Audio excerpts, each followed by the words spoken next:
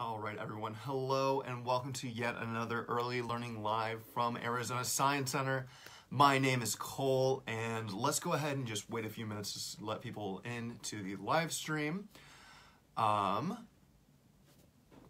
hope you all are having a great day. I know I am. I got up super early to prep for this activity and this Early Learning Live, so I'm fully awake, a little bit caffeinated, and ready to teach you all about some awesome insects. Now, it looks like we have somebody in the stream right now. Hello, my two friends. Hope you all are having a great morning.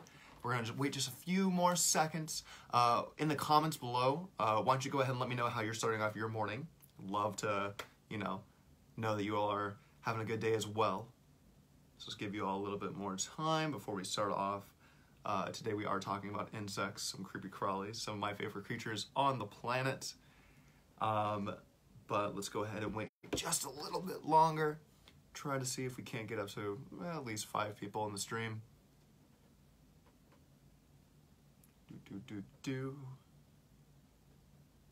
If you want to, in the comments below, go ahead and let me know how your day is going. I'd love to hear it from you.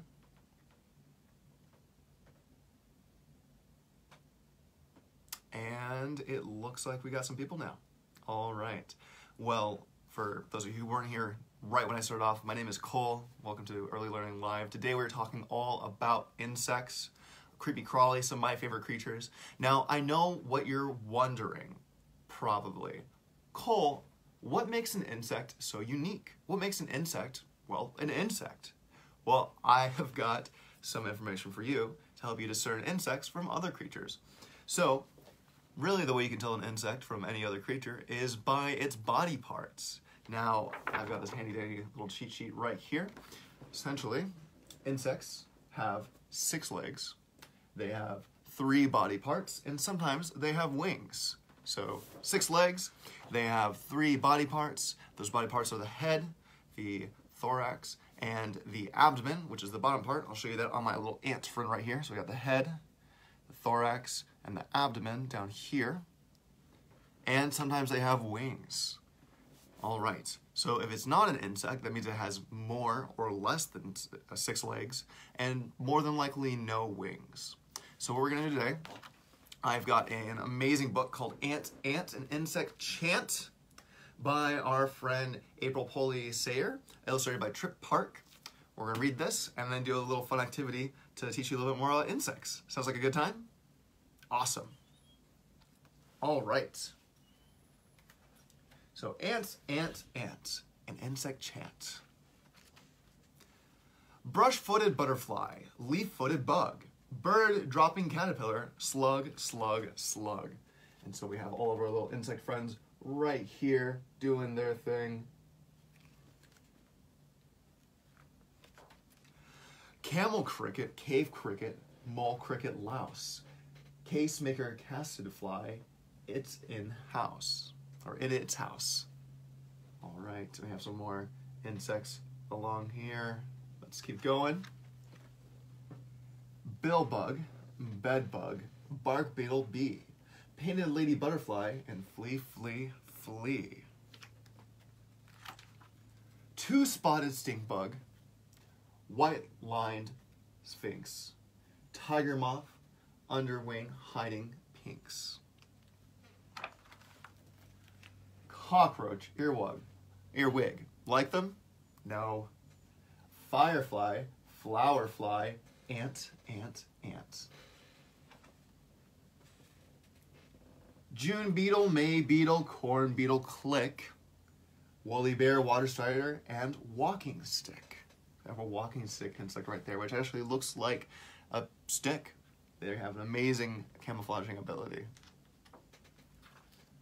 Luna moth, Io moth, sulfur blue, housefly, black fly, shoo, shoo, shoo. Doodlebug, tree hopper in its trap. Still more beetles, snag, seed, and sap. So there are so many beetles out there. Actually, as biodiversity goes, there are more beetles than any other animal on the planet. Conehead, dung beetle, crazy green, shadow dragon, swallowtail, and queen, queen, queen. We have monarch butterfly right there. Grass moth, gold moth, fairy moth, fern. Lots more moths for me to learn.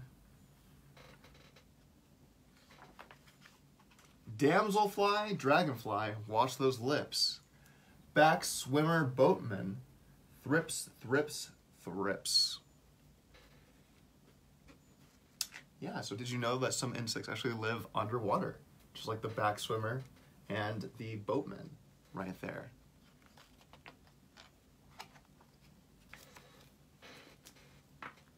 Question mark, comma, fritillary, and snout. I love insects. Shout it out.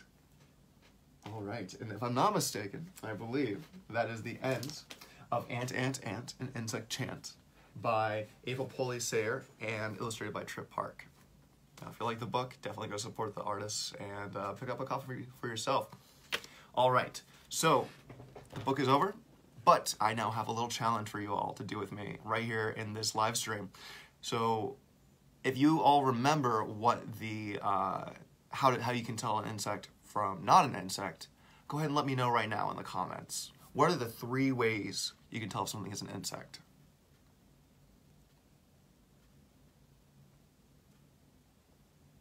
I'll give you all a second if you want to go ahead and toss them there. Also, if you have any questions, feel free to toss it my way via comments, and I'll do my best to answer them. All right, but the 3 ways, remember, that you can tell an insect from non-insect is by its body. The first one being the body segments. So insects have 3 body segments, just like on this little ant. We have a head, a thorax, and an abdomen at the very back. They also always have 6 legs. So this ant has 6 legs right here. Sometimes they have wings too. This ant doesn't have a wing, but some ants do. So I'm going to go ahead and pull up a few more toys of insects, and I want you, with your family or whoever is watching this with you, I want you to go ahead and try to guess if it's an insect or if it's not. All right, are you ready for the first one? All right. So, is this an insect? Yes or no? I'll give you a second to decide. 3, 2, 1. So this is an insect. This is a cicada, or a toy of a cicada. Cicadas are super cool. Actually, we have them all over Arizona. You can find them outside. If you ever hear like buzzing during the summer, really, really loud zzz, it's more than likely them. They make that noise whenever they're getting ready to mate. But the cool thing about insects, the cool thing about cicadas is some of them will burrow into the soil when they are pupating or changing from their larva to their adult form for upwards of 17 years. Can you believe that? They just stay in the soil and slowly, slowly change over time. 17 years. Now, when they eventually come out of the soil, they tend to erupt in a huge sea of cicadas because they all do it all at once. There's some places back east where that's actually kind of a really big problem. All right, let's move on to our next one. So, that one was an insect, right? 3 body segments, 6 legs, and wings. Now, I've got someone here that you might have seen before, maybe in your backyard or on TV. This is a scorpion. All right, friends, is this an insect or is it not? I'll give you a second to discuss with your friends. All right, 3, 2, 1. So this is actually not an insect. Scorpions belong to the same family as spiders. They're called arachnids, and the way you can tell that is because they have these 8 legs right here. Fun fact, most scorpions are actually really, really good mothers. When their infants are born, the mother scorpions, or at least some of them, will actually carry their babies on their back, acting as a little like school bus for their kids to move around the desert. They will also oftentimes protect them inside their little homes under the ground by washing the door and everything. So very, very strong maternal instincts with scorpions. All right, so we have one insect and one not, right? We have an arachnid. Let's move on to another one. This one might be a little bit trickier for you. This is a caterpillar. And do you think this is an insect or not? Go ahead and count the legs, count the body segments. I'll give you all a second.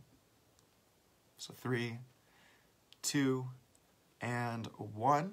So these little guys right here, right? These little caterpillars, they are actually insects, even though they have all of these different legs, right? So they actually have, really, they have 6 legs. Sorry, excuse me. They actually have 6 legs, and you can see those right up here. But then they also have these little nubs, these little bumps that don't actually count as legs. They have 5 pairs, and those help them move around a little bit easier. They also do technically have 3 body segments, even though they look a little bit bumpier and broken up like this. But they still have their head, their thorax, and also their abdomen as well.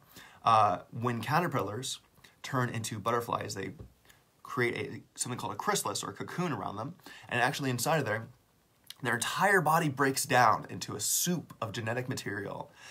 So this entire caterpillar essentially gets dissolved, and they reform as a butterfly inside of their cocoon. Pretty wild, right? I used to think that, you know, caterpillars just would grow wings and turn into butterflies, but that's actually not what happens. All right, and I have one last one for you before I let you all go. So this, my friends, is, well, is it an insect or is it not? Well, this one might be a little bit easier for you. I'll give you all a second. 3, 2, 1. So, as I'm sure you probably could tell from the numerous amount of legs, this is not an insect. This is actually an arthropod. This little guy right here is more than likely a centipede. We do have centipedes out here in the Sonoran Desert in Arizona. They are predatory bugs, and they will normally have 2, what is it that they're called? They have these 2 modified legs that have venom in them that act as pinchers at the very front of their mouth. This guy really doesn't right here, mainly because this probably isn't a Sonoran centipede. They're found all over the world, all over the country. But as you can tell, they have definitely more than 6 legs, and they also have more than 3 body segments. So the cool thing about centipedes is they always have 2 legs per body segment, and whenever they get bigger, or they need, you know, they eat a lot and they start to grow and they need to shed their skin, they actually grow a whole new body segment. Same thing goes with millipedes, which are like centipedes, nice, pacifist, non-meat-eating cousins. All right, friends. Well, this has been an Arizona Science Center Early Learning Live. I hope you all have a great day. Thank you so much for tuning in. We have another live stream today at 1 o'clock. An amazing science demo is coming up there. I'm not going to tell you what it is. I'm going to make you kind of search through our Facebook page a little bit more, get you a little bit more involved. We do this every day at 9:30. We also, like I said, we do the one at 1 o'clock. We also have a ton of content up on our social media, so check us out on Instagram, Facebook, and Twitter, as well as YouTube. And I am going to go ahead and turn this off and get back to doing some science on my own. So I hope you all have a great day. Hope you enjoyed the insect things, and I will see you in the next video. Bye, friends.